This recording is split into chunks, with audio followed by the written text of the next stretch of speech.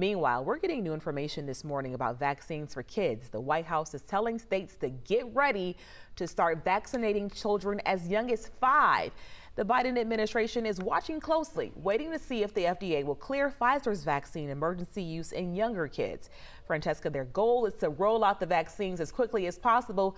Some parents are waiting. Also, educators want to see this too. We all want to see it happen, Aisha. So before the vaccine has even been approved, the Biden administration has started ordering doses to send out to states. And already they've ordered 65 million pediatric doses of the vaccine. And that is enough to vaccinate about 28 million children who would become eligible. Now, last week, the White House started telling states that vaccine doses will be delivered to thousands of sites within a week of the FDA's approval.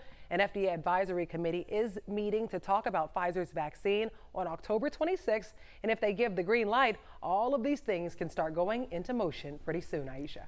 All right, Francesca, thank you. Right now on 11alive.com, you can find the answers you're looking for to those top questions parents have out there when it comes to COVID vaccines for younger kids. Just look for this headline.